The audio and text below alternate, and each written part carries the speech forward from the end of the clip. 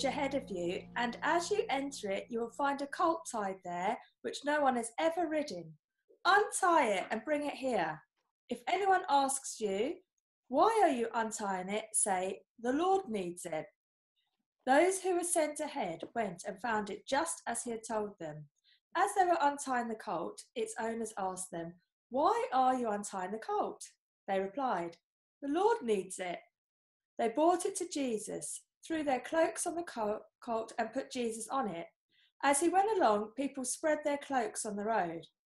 When he came near to the place where the road goes down the Mount of Olives, the whole crowd of disciples began joyfully to praise God in loud voices for all the miracles they had seen.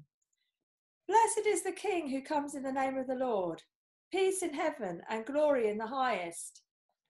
Some of the Pharisees in the crowd said to Jesus, Teacher, rebuke your disciples. I tell you, he replied, if they keep quiet, the stones will cry out. Amen. Well, Amen. okay, I'm going to mute everyone just while I speak, okay? And then you can unmute yourselves afterwards, all right? Last week when Jesus rides in on the donkey, just the first thing to say is that this is something that was prophesied. It says in Zechariah chapter 9, rejoice greatly, daughter Zion, shout, daughter Jerusalem. See, your king comes to you, righteous and victorious, lowly, and riding on a donkey, on a colt, the foal of a donkey. So Zechariah prophesied that this would happen hundreds of years before, probably about 500 or 600 years before. And so this was something that was bound to happen. Now, the things that I want us to notice, I want to encourage us to notice and to be encouraged by ourselves, is firstly the context of this. Remember, by the end of the week, Jesus is going to be hanging on a cross. Now, just try and put yourself in Jesus' position. Okay, imagine you know that by the end of this week, that's it, you're going to be crucified. Crucifixion was the most terrible, awful torture. It was a terrible, terrible way to go, really awful. My guess is that, like me, probably, you wouldn't really be able to think about much else right now. That would be looming large. It wasn't just the crucifixion. Jesus was about to receive upon himself the wrath of God, the guilt of the whole world. I mean, we can't begin to imagine how terrible that must have been. And Jesus begins the week with that looming large. And now, if you're anything like me, as I said, you wouldn't be able to think about anything else much. Imagine you got a letter today saying, on Friday, you're evicted from your house. Right now, you would probably be thinking about all sorts of things about that. And that's natural for us to think about those things, to be concerned about things. So you would have expected Jesus to be full of worries, fears, and anxiety. And yet, what do we find? We find a joyful occasion. As Jesus rides in on the donkey's colt, people are waving the branches, they've laid down their cloaks, they're really honouring Jesus, and people are praising God. And they're singing Hosanna and to the Son of David and acknowledging Jesus as their King. This is a wonderful, joyful time. Tomorrow, when we go to church, we're going to be worshipping and praising God. Zoom church. Zoom church, yeah.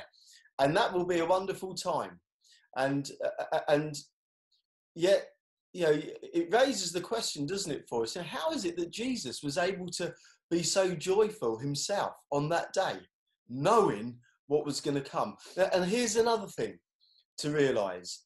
All those people, it says the great crowds all around Jerusalem, they gathered and they were singing and praising. They were the same voices that a few days later are going to be shouting, crucify, crucify. The same people. At the beginning of the week, Hosanna. At the end of the week, crucify him. And again, Jesus knew that. Now, if I was Jesus, I'd have been looking at them and thinking, you bunch of hypocrites. You know, away with you, with your empty praise, with your shallow praise. But Jesus doesn't do that, does he? He accepts all their praise, even though it's shallow and superficial. And in many ways, we can be a bit like them, can't we? Jesus, talks about those who honour with their lips, they honour me, but their hearts are far from me. We don't want to be those people. But the thing is this, Jesus accepts even our unworthy praise. That's an amazing thing. And so even when our praise and our worship is weak and feeble, is not full, Jesus accepts it. Their praise, it was very superficial, they were very fickle. And so I wanted us to just give a little bit of thought to experiencing and enjoying the moments in which we live. Maybe you've got things, anxiety, concerns and fears about the future, and there are things that would worry you. And maybe they're very real concerns. But we shouldn't let those things about the future rob us of the real joys right now. We ought to celebrate and enjoy the good things that God has given. Even in lockdown, we should look for all the good things and enjoy and celebrate and be thankful for them. Jesus said, and he put this into practice, didn't he? He said, do not worry about tomorrow. Didn't he? And Jesus wasn't worrying about tomorrow. And the Apostle Paul says, do not be anxious about anything, but in everything with prayer and petition, present your requests to God. There is a time for preparing emotionally, psychologically, spiritually for bad things when we know they're going to happen. And for Jesus, Palm Sunday was not the time for preparing for Good Friday. There was a time for that, and that was on Thursday. It's as though Jesus set aside time for preparing for the cross. And on Thursday, when he was about to be confronted with it, he prepared himself. How did he prepare himself? Well, not by worrying and being anxious all week, but by when it comes to it, at the proper time, he prayed. Do not be anxious about anything, but with prayer and petition, present your requests to God. And the peace of God, which transcends all understanding, will guard your hearts and minds. That's what Jesus did. And so, this teaches us many things. The Pharisees said, can't you hear what they're saying? You should shut them up, Jesus. And Jesus said, even if they were shut up, the rocks would cry out. Jesus is worthy of praise.